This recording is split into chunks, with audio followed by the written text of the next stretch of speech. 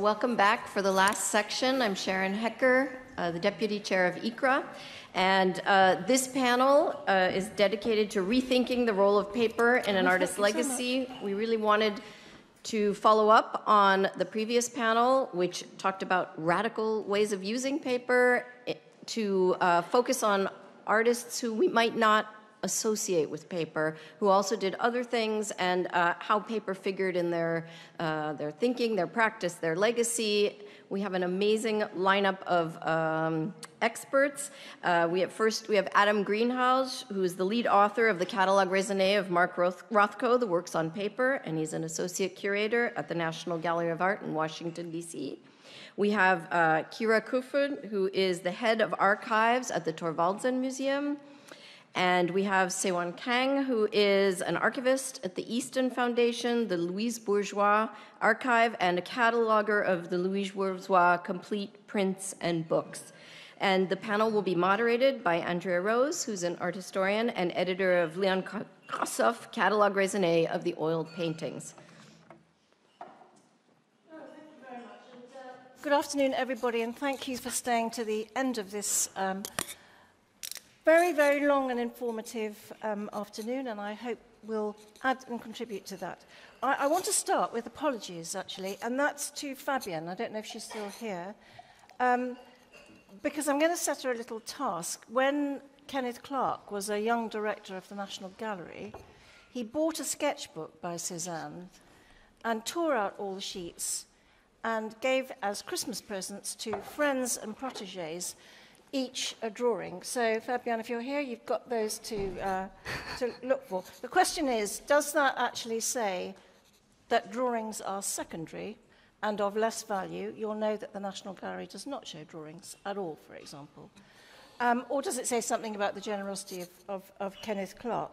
One of the questions I want to put to our very distinguished panel is the status of drawings, the hierarchy, which we've talked about earlier on, because Louise Bourgeois, which Sewon is going to talk about, said there's no rivalry.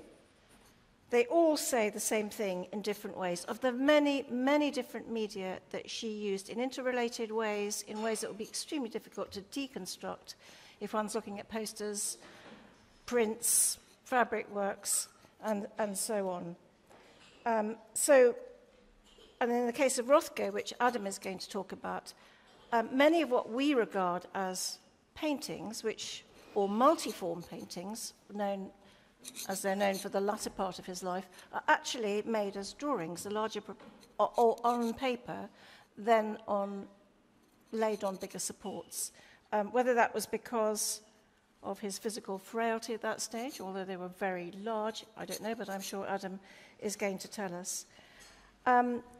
We have three very, very different approaches, three very, very different artists. Kira's going to talk about Thorvaldsen, the leading neoclassical sculptor of the period, a sculptor amongst a catalogue raisonné dedicated to on paper. So she's going to look at whether drawings should be catalogued as associative things. Do you have a separate catalogue for drawings? Are these drawings only seen or valued in relation to sculpture? And I want to pose a question to her, because looking at her catalogue raisonné, I saw that a carving or a sculpture by Thorvaldsen,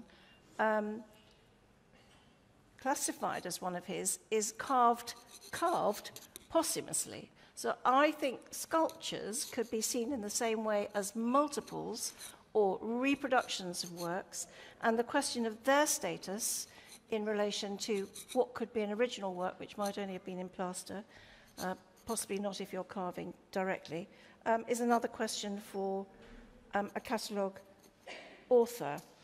Many of you here are catalogue authors, and I'm going, hopefully, to open to you as much as possible so you can ask our distinguished panel about the decisions you have to make as a researcher and a so-called leading authority. One of the questions I want to humbly pose to you is, are we leading authorities, though we may be the authors of Catalogue Raisonné? And I have a particular example. I was recently asked by an auction house to look at a very large torn drawing by Leon Kossoff.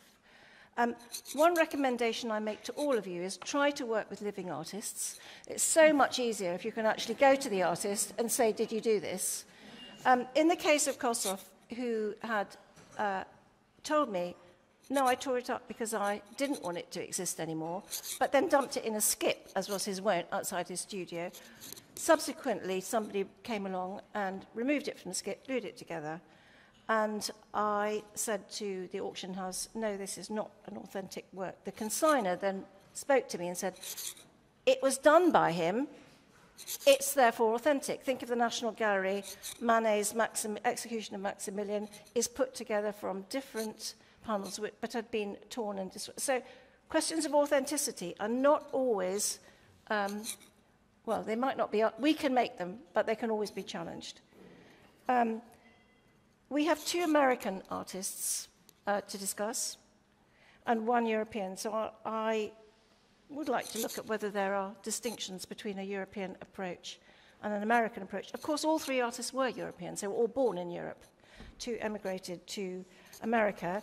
And the one who remained in Europe, Thorvaldsen, actually is probably the only one who has a self-portrait sculpture in Central Park on 96 Transverse, if you are minded to visit it there, so that he has an honorary status in America anyway, together with Hans Christian Andersen, the only Great Dane, I think, that America recognizes. All 3 of our speakers are actually representing artists whose estates are held within museums. That poses very different questions from those of us, in my case, who represent an estate, very often with family members and other experts and specialists on their board. And I would like to know from them some of the financial implications, some of the relationships to family. We've heard how, in the case of Matisse, there have been objections to showing certain works, and how you negotiate that from within a museum. But I think that's all I'm going to say, and pass over to my panel. I'm going to start with Kira, because I think we'll do this chronologically. We'll start with the neoclassical, we'll move on to multiform in the form of Rothko, and then we'll move to anti-form in the case of Louise Bourgeois. So Kira, over to you. Thank you so much.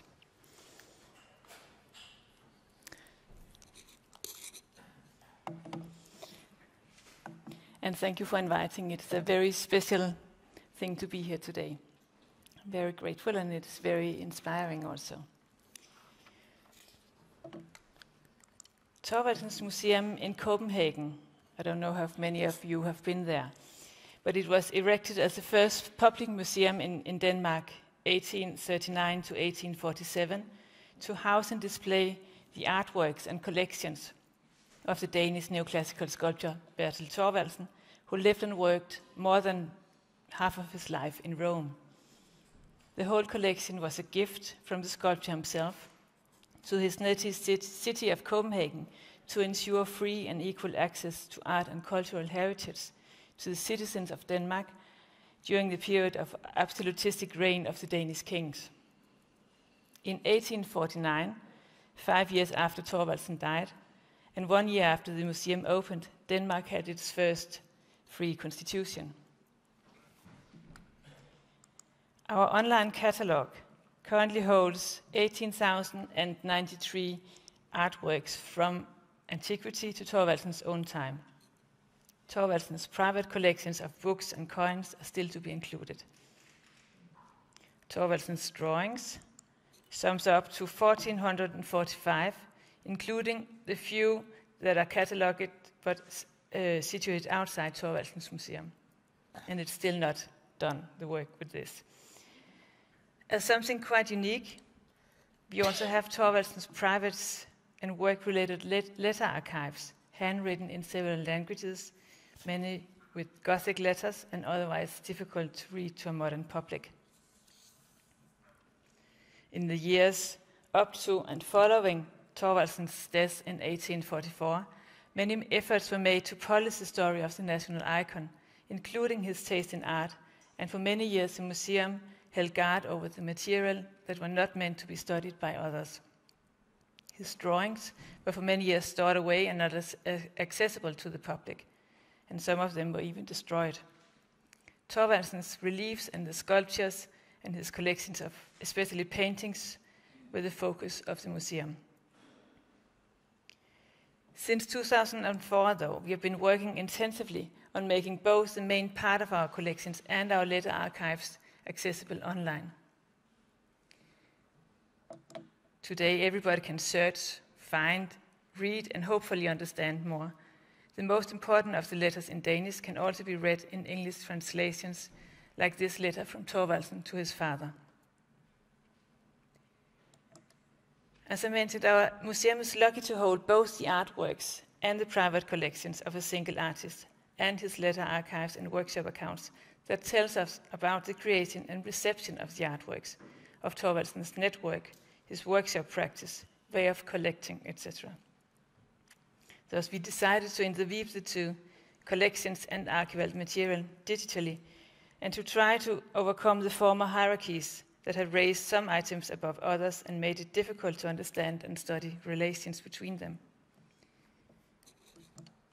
So in 2021, we launched our new online catalogue, which substitutes an older one, and which now holds and not only holds the artworks in our collections, but also functions, or are supposed to, within due time, to function as a catalogue Raisonné of Thorvaldsen's artworks worldwide. The catalogue and the Thorvaldsen's museum archives are now interlinked, so artworks mentioned in the letters are shown in the archives, and primary sources and other literature are listed in the online catalogue. In these slides, you can see the entry of one of the artwork. In reality, it's listed more neatly and with options to see or not to see further information. All the red dots on the right means that the sources can be studied in the archives, and a single click will take you there. As you can see, we also try to visualize both Thorvaldsen's workshop practice and later reuse of representations of his works of art in the category related artworks. And this is a very important way also of highlighting his drawings to make them more visible to the public. In regard to Thorvaldsen's drawings, they are not very often mentioned in letters, though, and never in his accounts. He did some drawings as presents, and these are often mentioned, but most of his drawings were sketches for his reliefs and sculptures and were not regarded as anything more than a simple working stage, least by Thorvaldsen himself. Some drawings are made on the same pieces of paper as drafts and letters, and are thus published both in the catalogue and in the letter archives. The linking between the two sites makes it possible to discover, study, and get explanation for both categories. And then the following 3 slides shows the original hierarchy due to the capital letters used to categorize the collections at our museum, and some of the speakers today has touched about this before. A, the first letter, is Thorvaldsen's sculptures and reliefs. B is his collection of paintings. And then comes C, his drawings. M is his private library. And with this new flat order that we try to establish in our online catalogue, we have tried to make everything equally accessible, but at the same time keeping the possibility of sorting by categories, technique, date, motifs, etc. And as you can see here, we have used terms and structures that matches our own collections, but also the Getty standards and the Danish national standards. So to sum up, we hope and believe to have created a useful tool for collecting and holding information and showing publicly both our archives and our artworks, and the connection between them. We can now display the stored, the formerly hidden, the fragile, the lost, the uncertain, and the formerly cut out. We have a wonderful tool for working with our collections in new and more structured ways. The data is structured in a non-hierarchical manner, and it's easy to find also just by a Google search.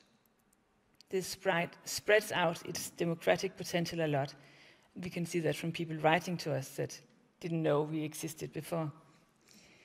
Everybody can now sort and search and find information, obtain overviews, and discover formerly hidden connections. And we have created a solid and fruitful base for renewed Thorvaldsen studies nationally as well as internationally. The platforms functions as generators of new relevant narratives and enables everybody to get close to a long gone but still highly relevant era. It is, though, extremely costly, time-consuming and almost endless. I've been working at the museum since 2006, and we are about 1/4 of the material that we have been studying thoroughly. It takes a lot of work to do the data separation of text, make new photos, establish connections between artworks and documents, keeping facts up to date, and including formerly analog data. And there's a threat also of drowning our audience in the massive amount of information. So we will have to continue also to structure it, to create parts of it to also reach the audience that are not used to work with this kind of material or this period of time. Doing all this, though, has been a great experience. We seem to end in circle, or maybe rather take another round in the spiral that started with the Enlightenment, was fueled by the ideas of the French Revolution and lived out by artists and intellectuals like Thorvaldsen. That meant that one of the ways to be a good citizen, or a good institution for us, working for the common good, was to set people free to do their best and to have free and equal access both to education as well as art and knowledge from our common cultural heritage. In this way, the peak hole back in time that our museum in many ways is also our generator to focus on today's challenges of weakened democracies and the spreading of misinformation. So we believe that our struggle are in line with the DNA of the museum and of the ideas of Thorvaldsen in his time. Art, education, and knowledge are for everybody and should be set free for everybody to study and enjoy, preferable without strict set hierarchies. Thank you so much for your time.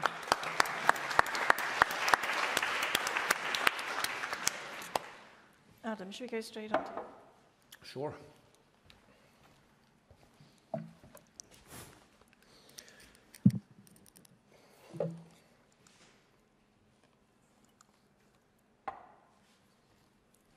Okay. All right. Thank you for having me. It's a pleasure and a privilege to present to such a knowledgeable audience. All right.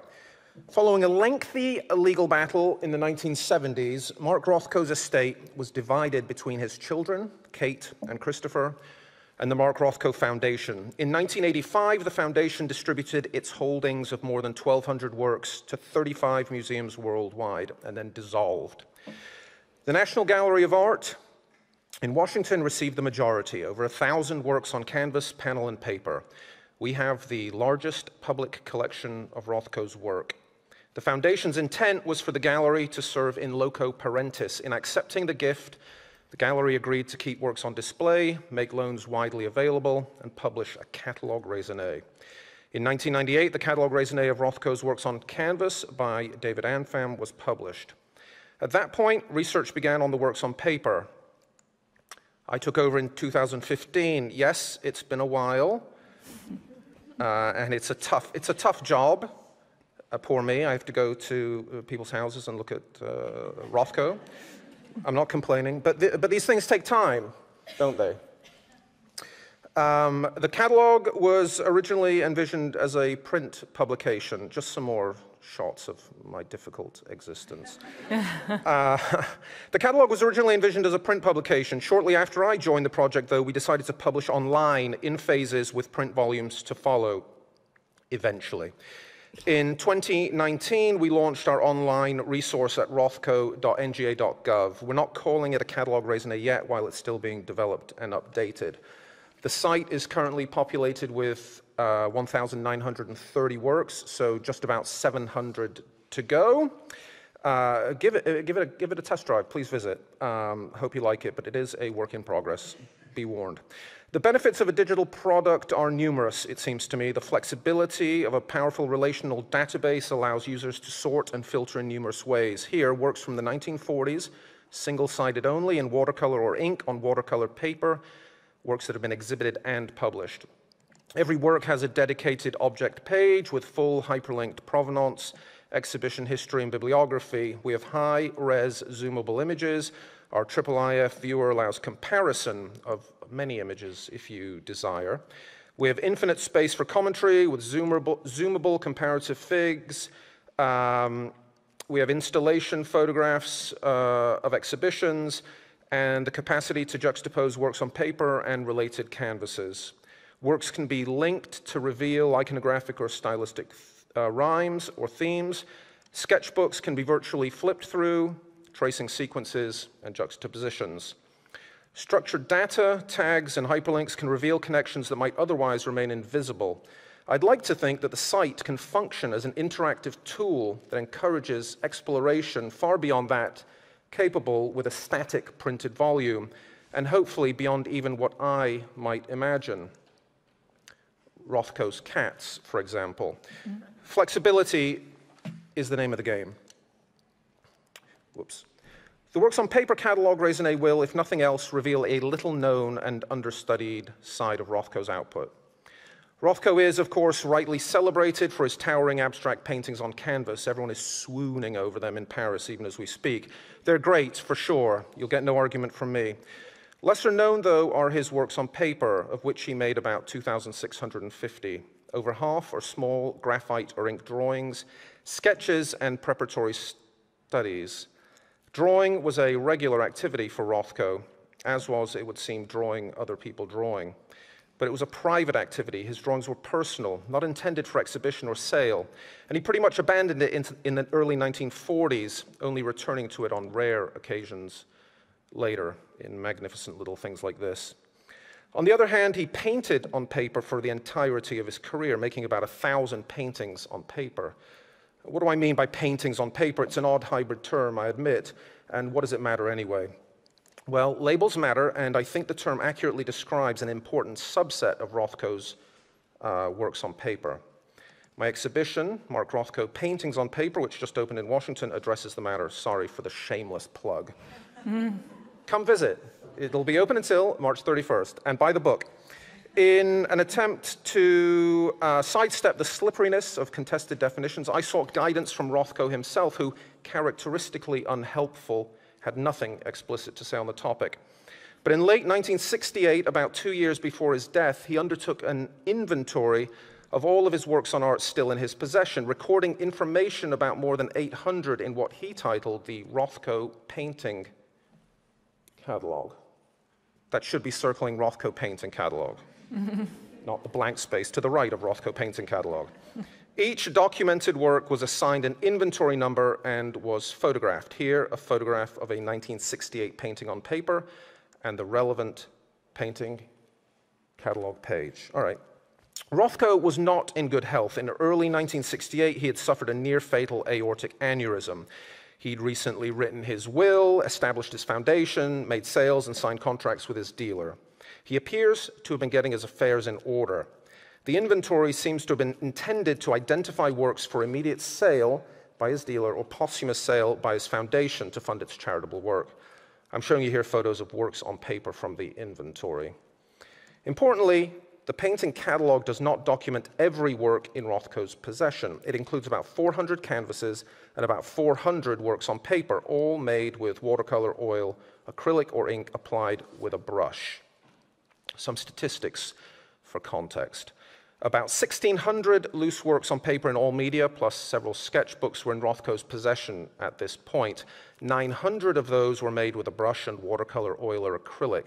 Less than half of those were included in the painting catalogue.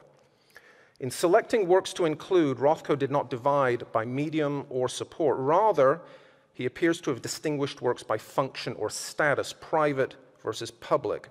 More than a practical and tedious accounting, the inventory entailed a reckoning. Rothko was deciding, I think, what he wanted to allow to go out into the world and what he wanted to keep private. In a sense, he was curating his legacy. This focus on public versus private is relevant because Rothko was extremely careful, controlling even, about how his works were displayed and to whom they were sold. He wrote about this in 1947, and I quote, "A picture lives by companionship, expanding and quickening in the eyes of the sensitive observer. It dies by the same token. It is therefore a risky and unfeeling act to send it out into the world." So the inventory, in a way, was Rothko's chance to review and vet what he was willing to risk sending out into the world in the eventuality of his death. Rothko's risk analysis is fundamental to an understanding of the meaning and function of the various subsets of his works on paper and their relationships to his canvases. It guided my thinking about the exhibition. If it's a risk to send pictures out into the world, the question for me became, which works on paper did Rothko think were worth the risk and why? For the exhibition, we've chosen works on paper that were exhibited or sold or given as gifts during his lifetime, or those vetted during the inventory by inclusion in the painting catalogue. Rothko's engagement with paper ebbed and flowed. For particularly fruitful periods reveal the role paper played in his success and the establishment of his reputation as one of the preeminent artists of the 20th century. Little-known figurative subjects from the mid-1930s reveal early artistic aspirations and influences. Notably, his first solo exhibition in 1933 included only works on paper. This is what he was showing and trying to sell, mostly without success, it should be said. Symbolic works of the mid-40s, with stratified compositions and luminous, translucent washes, anticipate the move to abstraction.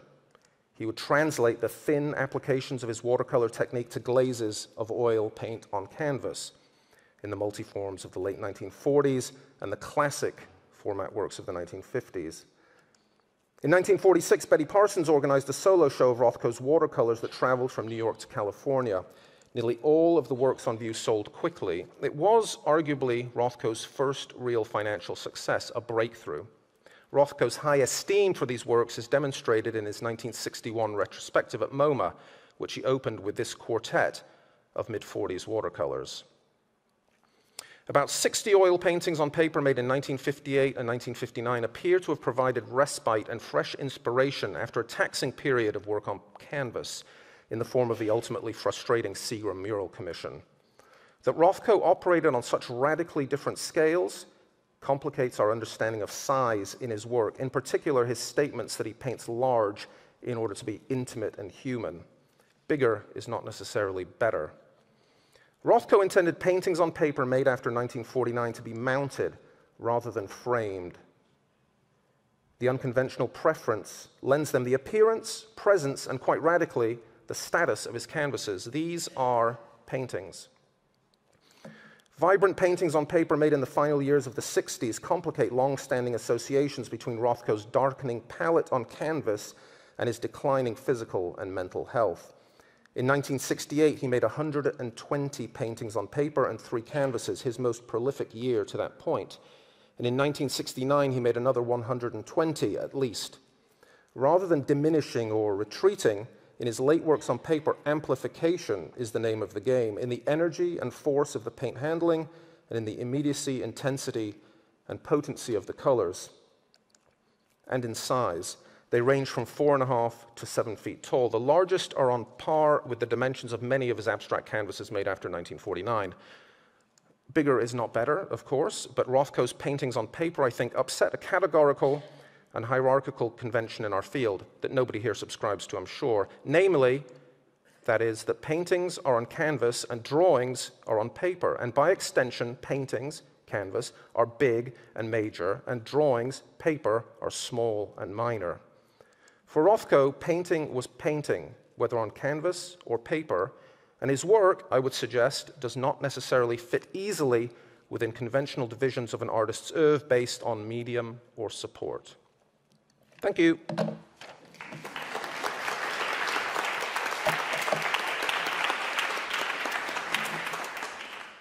I'm going to ask Sewon to speak in 1 minute, but I'm sure you have many questions for Adam in a minute. I just want to ask you, Adam, now, if there's no distinction between the late works where paper is laid on a support and they're called paintings, are you, as the author of a catalogue raisonné of Rothko's works on paper, including these, and distinguishing them from the catalogue that David Anfram did with works which are regarded as paintings? Yeah, so good question, complicated stuff. So the decision to divide the Catalogue Raisonné into 2 volumes was made in the 90s. The first one being works on canvas. So they're not actually divided by painting or drawing. It's canvas and now paper. Obviously, canvas came first. David Anfram did it, so there is like a prioritization of canvas. Now I'm just in charge of anything on paper. So I have no choice but to put these in the Catalogue Raisonné of the works on paper. What I would, and maybe we can talk about this more later, like ideally in a dream scenario, everything would be in our online resource, online Catalogue Raisonné together. Yeah. Everything with its own object page, so everything can be hyperlinked and related, and you can understand them as a full, like, complete body of work. There are challenges in that Anfam's Catalogue Raisonné of canvases would have to be updated. It hasn't been updated since 1998. You're not up for that? I am up for it, hypothetically. I would like to do something else in my life than work on Mark Rothko, although there are worse things that one could ask for. And I don't want to get ahead of ourselves in the conversation here, but certain institutional forces don't want to take that on for various reasons, legal, financial, etc. But I think it makes sense. I think, like, rationally, intellectually, in terms of scholarship, it makes complete sense. The problem with, again, I think I'm getting ahead of myself here, but I think, as soon as you print something on paper, it becomes instantly obsolete. So when we eventually produce print volumes of the works on paper, it's, instantly obsolete. We can't add to it. So there's the flexibility and the future sustainability of the possibilities of an online thing or a digital thing versus the physical but immediately obsolete aspect of the printed volume. Within our online resource, what I want to do next is figure out some way to distinguish between what I'm calling paintings on paper, by which I mean the public-facing works on paper, as Rothko understood them, and the private things, the drawings and the things that he didn't include in the inventory, in the catalogue, within the body of the works on paper, whether it's some sort of distinction within what we call an inventory number or an estate number, or some other way of actually making it clear which ones he vetted for public sale or display after his death, or that were shown during his lifetime. But that's something that we can do easily by just reconfiguring the software. Yeah. I do hope somebody here is going to question that the published printed volume is immediately obsolete. Catherine, I know you're about to publish the Catalogue Raisonné of Lucien Freud, and I hope that is certainly not the case. But we can take that up with Adam later. Sewon, thank you. Provocative. Thank you all for inviting me here to speak. I'm very honored. My name is Sewon Kang, and I'm archivist at the Easton Foundation and Louise Bourgeois Archive, which is housed in the townhouse directly next to Bourgeois. It was a very lucky real estate opportunity to buy the exact same house next door. We've kept her home as she left it when she passed, and although we're not quite at the level of Cura's institution making tours very public, we do have people in by appointment, and I think a few people here have been. We are the stewards of all of her diaries, her papers, her many, many papers, and her small collection of prints and books. Born in 1911 in Paris, Bourgeois died in 2010 in New York, and she's, of course, best known for her monumental sculptures. This is Maman outside of the Tate, and this measures about 9 meters. And yes, I did do the conversion. This is a kind of smaller spider at the Hayward Gallery in 2022. And I also have to mention her series of cells, which are these architectural environments that she debuted in the 1993 Venice Biennial. And the series would go on until the end of her life and number it at the total of 60. And these really are like the inside of Bourgeois' house, which is why we share it with people and think it's meaningful for people to see how she lived and how there was no separation between her work and her life. But today we're here to talk about her works on paper, particularly her prints. This is the homepage of the online catalog Raisonné. It was published by MoMA and funded by the Easton Foundation.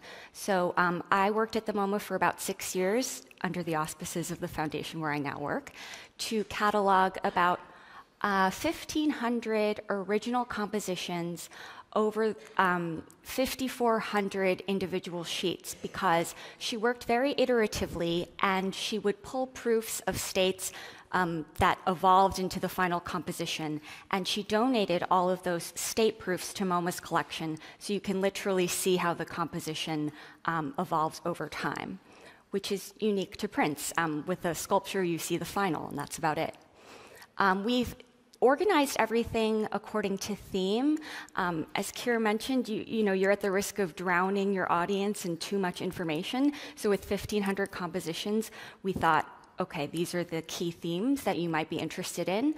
We've also organized it by technique, so if you only want to know about engravings, etchings, etc. Also by printer and publisher, as well as format, a book, a series. This is an example of a single object view. This is a print called Do Not Abandon Me, which she printed on a piece of fabric that she had saved for many decades. And this is something she started to do in the mid-90s, early 2000s, use fabric as a printing surface. And if you scroll down, you can see what we call the evolving composition diagram. The source in this case is a sculpture, and as you see, as you move left to right down these rectangles, these are the states, and they're divided by a little gray line, which I hope you can see, to indicate that the next state has been reached. But in other cases, she would make prints of a drawing from decades earlier, or just a drawing that she had made that morning, or start with the print entirely. And we have the ability to compare as well. So this is state 1 compared to the final state. We also have related works in the catalog and related works in other mediums, again, because she made so many works, just to help people sort of orient themselves and to see, how she used the mediums interchangeably. Printmaking was always a really integral part of Bourgeois' career. When she first came to the US in 1938, she almost immediately went to the Art Students League to sign up for life drawing classes and printmaking classes, just to get situated as a new person in the city. This is the illustrated book, He Disappeared into Complete Silence, which is one of her most important works. And she developed it at Atelier 17, which was Stanley William Hayter's print shop that he briefly ran in New York during World War II. And here you can see that she was playing around with the very avant-garde techniques that he promoted. The very bright white areas of the plate. I don't think this clicks. Oh, it does. Here and here are where the plate, the plate was actually gouged to create this sort of embossing effect. And you'll notice this is quite small. It's like 8 centimeters tall, the plate. And this is something that she could do from home. She was a mother to 3 young children, and she could, engrave at the dinner table. Eventually, she did buy herself a small printing press, and she tried to edition this book on this press herself, but it wasn't a commercial success. And so she abandoned that edition and eventually completed it many years later. This is an example from toward the end of her career. When she finds herself in a very different circumstance. She's financially successful, she's regarded as a major artist, and so printmaking played a role during that era too, not when she was just this young mom trying to run the household and keep things going. This is about 1.5 meters tall, so taller than the artist herself. A print publisher would bring these plates prepared with soft ground etching to her home, so she could do the plates, comfortably in her native habitat. And then they would publish the prints, edition the prints elsewhere.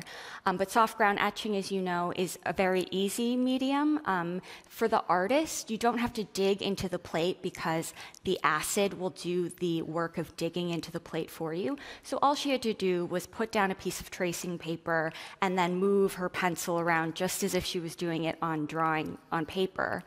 And then that would be lifted up and the plate would be etched in the print shop.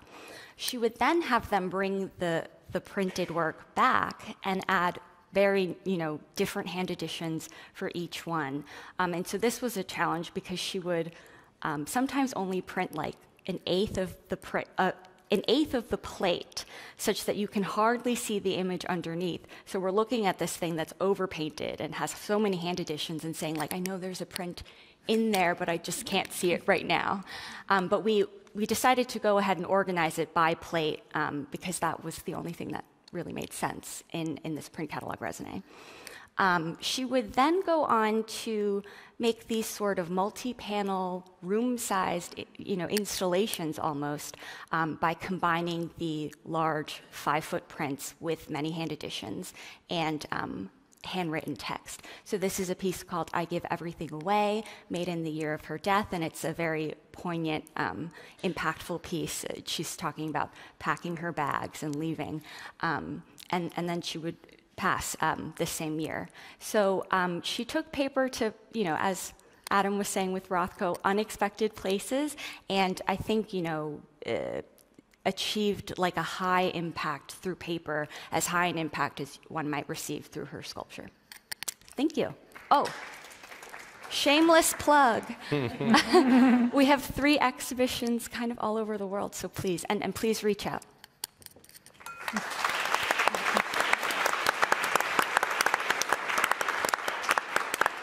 Thank you very much, Sewon. I want to take a line that Kira gave us.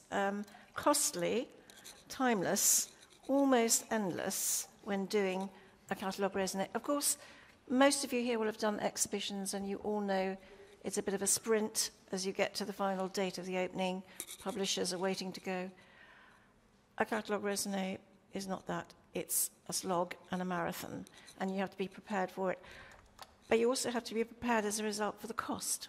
So I want to ask you the rather vulgar question about the institutional costs of having this endless task. Are you, Sewon said the Eastman Foundation, are they still funding? And how much does the Museum MoMA, for example, still have to contribute towards a catalogue?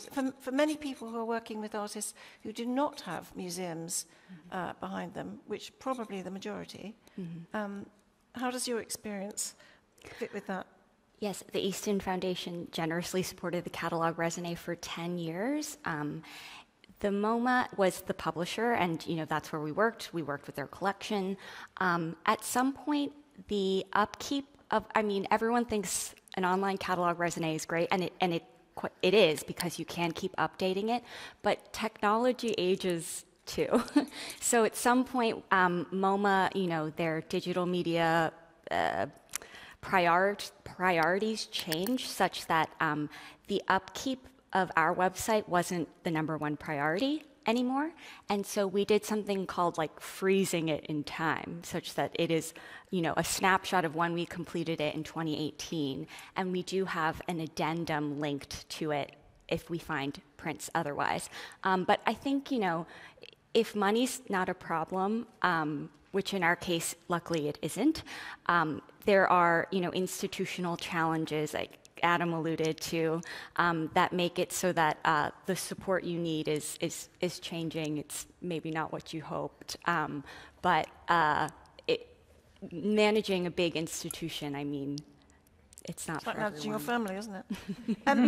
One of the questions we haven't raised is everybody is very in favour of online because, of course, it reaches a huge audience. And Kira, you were saying earlier that you've reached people who hadn't really heard of Thorvaldsen until they came across your website. But presumably there are annual licensing costs for every use of the technology, which for many foundations would be prohibitive. I'm not again. I'm rather pro books for that reason. But do you have those problems?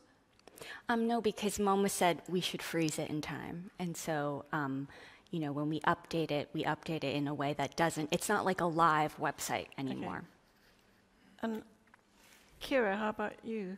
We have a certain sum every year that the museum has to pay, which is quite a lot. It's for hosting. By the Danish state? Is the museum totally When we private? developed the catalogue and the online archive, we were funded by private Danish foundations through 16 years.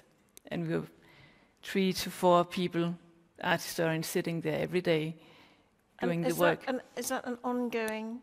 No, then unfortunately the same foundations had to be used for applying for other projects for the museum. So the project of continuing this work was shut down, at least for a period of time. So now it's only me left and some students that has to do other things So as well. are you and Sewon both sort of held in a frozen position in terms of what you can add at the moment because of cost? I can add as much as I have the time to add, and the students have the time. So we try to integrate updating the catalogue and the archives with the jobs that we have to do otherwise. But as everyone can figure out, it's not the same speed that we can work with, not at all. But we try whenever we have some time left over. I tend to seek into the archives and the catalogue to do the What's unique update. to you? You have to publish in multiple, or you do publish in multiple languages. You, Adam, and Sewon, presumably, imperialist America doesn't feel it need to do that. Mm-hmm. We actually translate all of her French inscriptions into English for you, so I think we're doing people a service. Adam, how does that work with the National Gallery? The funding situation? So the software, first of all, we use an open source software, collective access. We looked at a lot of different platforms, and there was zero appetite institutionally to build something ourselves or pay for something like bespoke, knowing that it would break or be obsolete immediately. So we went with an open source software that we had configured to our specifications. We pay a small amount to host it every year, like $2,000 or something, and we pay when work needs to be done. If I want some new configuration, or if I want to do a giant batch data upload or something, they do that for us on a hourly fee, whatever. So in theory, it's sustainable, but we will have to continue to pay that hosting fee forever if we want to keep it going. We pay. Does the foundation pay for it? No, so there is no the foundation no longer exists. Dissolved. Yeah, so we act like the foundation, but the family is very involved in making sure that we, the National Gallery, live up to our commitment. So, you know, this work on the works on paper catalogue Raisonné started in 1998 under the supervision of my predecessor, Ruth Fine, which is many, many years ago. And the family are not super happy that it's taken so long. And the National Gallery's treasurer is also not super happy that it's taken so long. So there's a lot of pressure to finish, but these things take time. I think part of the idea of producing print volumes at the end will be to, you know, because they'll sell like hotcakes. It's going to be 2,000 pages of drawings, and that will somehow recoup some of the expenditure. What I always like to say to my treasurer when he's breathing down my neck is that we received a gift of 1,000 works by Mark Rothko, which if you were to try to, you know, come up with some, you know, market value for those, it would be in the billions. So, you know, and it's a great resource for the world and the nation. All of these things are in public access, and you can come and see them in real life whenever you want. So balancing that, Treasurers are usually rather hard, Oh, they don't. hard-hearted with those arguments. He says, look, I'm not selling any. You spent $50,000 on travel this year. I don't care. So yeah, it's a cost, and we continue to pay it because we're committed to living up to the agreement that we made. The end. Can I? Did I say too much? Can I ask each of you one question, and then I'm going to open it to the audience. What have you individually learned by doing a catalogue Raisonné about the artist that you didn't know before? Because I'm going to put the question to you, Kira. I mean, I've learned that it has been up before today that an artist can draw in very, very many various ways, depending on the function of the work and the function of the piece of paper he's holding. So the variety of ways of expressing himself, and sometimes it's connected to a sculpture that he has to make or a relief, but not always. And to seeing how different all these pieces of paper are is very interesting. Also to be more modest in regard to think that you know an artist, because it's so individual. Adam, you've shown us cats. What did you learn about Mark Rothko that you didn't know before? Well, I didn't know anything about his work on paper. I don't think many people do. We did the last. So there's this big exhibition in Paris at the moment of the canvases, and we have this exhibition of the paintings on paper. The previous sort of like really big retrospective was in 1998, organized at the gallery, traveled around. And it did include some works on paper, some watercolors from the 40s, and then some of the late sort of larger paintings on paper. And even then, with, very, very intelligent curators at the gallery and David Anfam working on the Catalogue Raisonné of canvases at the National Gallery, nobody had any idea what the sort of function of those things were. It was in the wall text in the exhibition that it was unknown whether these were studies for canvases or what. So basically everything that I have learned working on this Catalogue Raisonné is new to me, obviously, and I think it's new to a lot of people, even people who have worked on Rothko for many, many years. It's completely, it's completely revelatory. I just wondered whether the relationship between the early work, there seems to be a general perception that Rothko is known largely for these stained, very large works, but does, rather like the Philip Guston show currently at Tate Modern, if any of you have not seen it, it's well worth going to, the early work, which is generally regarded as not even preparatory, but a different artist, it's so untrue, even through the abstract works. And I wondered if you felt, looking at those much earlier works, which are in a different formal vein. Interrupt, but we have to. We sorry. can't ask questions because the building will close. I'm sorry, I hadn't realised we were It's going such on. a great panel. I'm sorry, I don't think I've even given you any time to ask a question, so would you thank my panel members?